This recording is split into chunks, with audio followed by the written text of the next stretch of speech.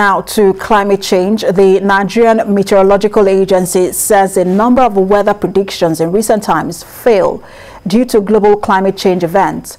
Director General of the agency, Masuru Matazu, is calling on relevant stakeholders to continuously monitor and report on serious deviations that counter the predictions to forestall more devastating occurrences. Esther Mokbariola reports.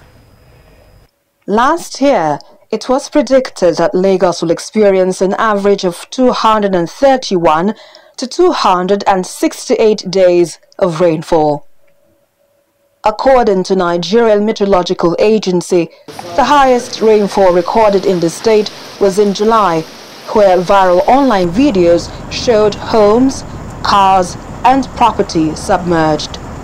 Following concerns over the extreme weather events due to climate change as it affects the environment, health, and food security, NIMET held a review of 2021 seasonal climate predictions for Lagos State to brainstorm on emerging extreme events happening within and outside its borders in order to strategize on ways to address events as they unfold.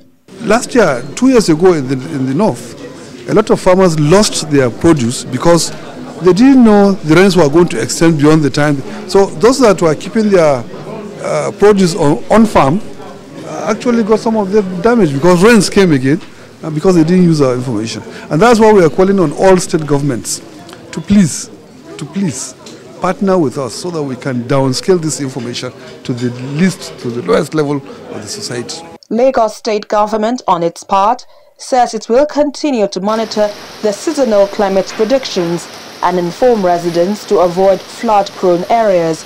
The state will also ensure that major drainage channels in the metropolis are flowing freely to prevent worsening flood situations.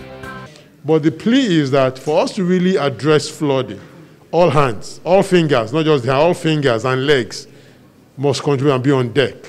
We are dredging. If you go to Alara, Onike now, we're working there. Go to Trem, we're working on the big channels now in preparation for the rains coming. But let's all do the same in our various neighborhoods. If we do this, then the water will have somewhere to go. In the meantime, states and local governments across the country are asked to pay more attention to the advisories issued by NIMET so that extreme weather events being witnessed across the globe can be prepared for and possibly averted. Esther Mokbariola, TVC News, Lagos.